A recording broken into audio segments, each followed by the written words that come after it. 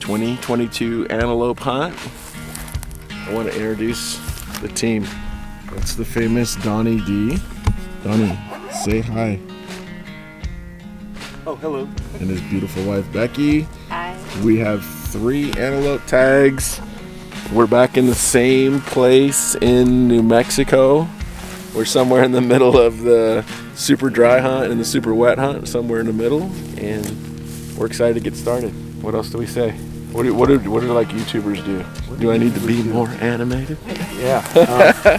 All right, let's go find us a goat.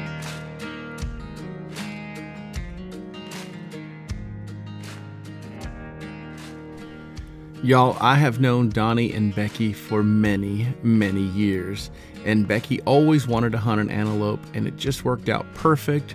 The landowner says, hey, I need to take 3 antelope off here this year. Do you have the bodies? And I said, absolutely.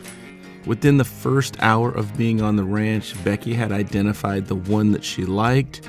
We got in position. She makes a fantastic shot, and we've got one in the bag on opening day.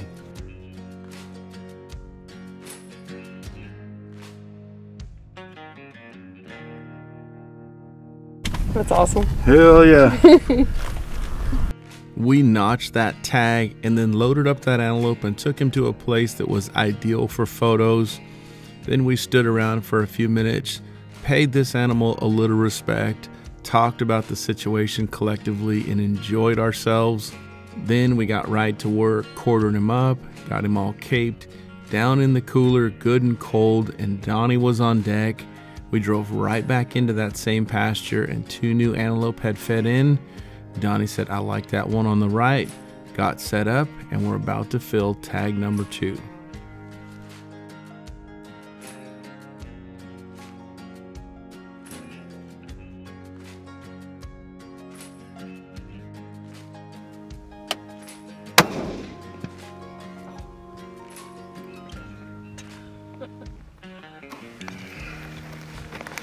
Hey, that was quick.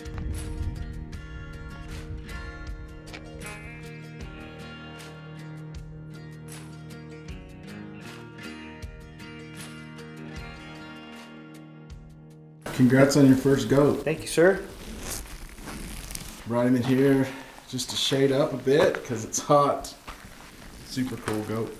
Grab his head, Donnie, and turn him around just a tick. That's Ryan with face, super blonde. Yeah, look at his cape. That's the part that's probably the most unique. I don't know that I've ever seen one quite so blonde up top there. He's hot. 107, it just said. So, we backed into the shade of this old tin building. You've seen we've got 2 speed goats down, 2 pronghorn antelope. We've got them all butchered up in the coolers, and we're gonna do what I've done over and over and over again. You'll see it as long as I'm alive, because I'm gonna encourage you to make this dish, sandwich, whatever. This is gonna be our antelope loin steak melt. It is absolutely wonderful. Check it out. Okay, here you go. You're gonna need a bell pepper, sweet pepper. I don't care if it's green, orange, yellow, red, whatever. Just cut it up nice and tight. Dice it into little tiny pieces. You're gonna need to do the same thing with an onion, unless you find a super cool container of already diced onions like I did here. And then you're gonna need some hatch chilies from New Mexico. I would encourage you to buy it roadside if you're there. You put everything down in the pan, a little bit of butter or olive oil, and just get that stuff to fall in love. You know me, I like to caramelize my onions and peppers and get them cooked down to where they've almost got like a little char on them. It changes the flavor, it changes the texture, and I think is the key to this sandwich. Then take whatever part of the antelope you're eating. In this case, we're having Becky's antelope loins. I cut those up nice and tight, just like we did with the peppers. I put them in that pan and I give it about 60 seconds to just knock off any of the red. I don't need to cook them any further because they're gonna continue to cook inside the melts. Then butter your bread. In this case, a hearty bread like a sourdough is ideal. I put a little Parmesan down in the pan, then I put that buttered bread down on top of it, and then I layer cheese. whatever cheese you like. In this case, we have 1 piece of provolone and 1 piece of Gouda. I've used everything. Use whatever you like.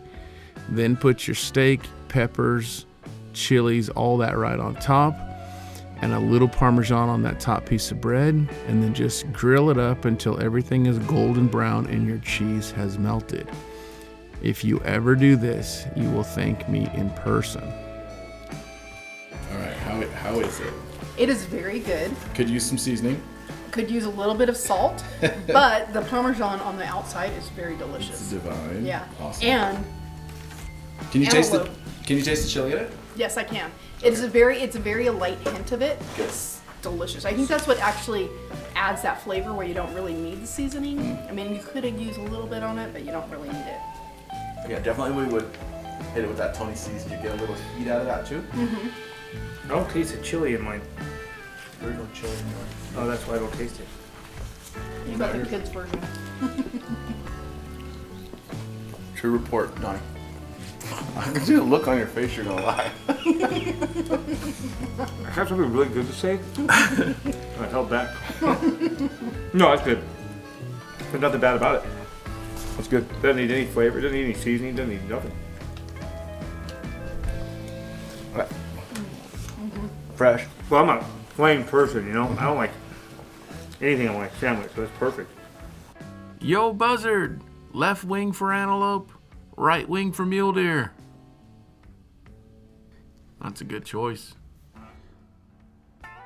After lunch, we got right back after it. On the way to the field, we passed by the antelope that Becky had shot in the morning, and I thought you would appreciate how fast the animals picked everything clean.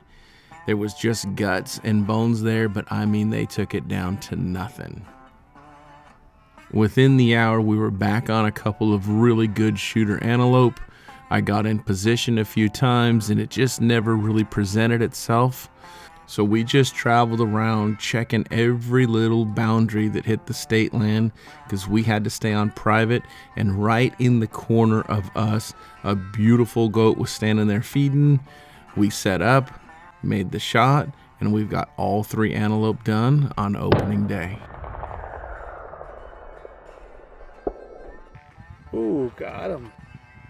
There he goes. It's amazing what happens when all the tags are filled and all the pressure comes off. You don't even know you're feeling pressure until it's done. We enjoyed the sunset, went back to the hotel, got a fantastic night's sleep. The next morning, we helped the landowner out with a little bit of prairie dog trouble, and then we headed for the house. You know the drill. If you would please remove your hat, I'd like to close in prayer. Lord, thank you for amazing friends. Thank you for generous landowners, well-managed wildlife, and opportunity. Thank you for the skills, the tools, and the platforms that allow us to share these fantastic experiences. And it's in your name we pray. Amen.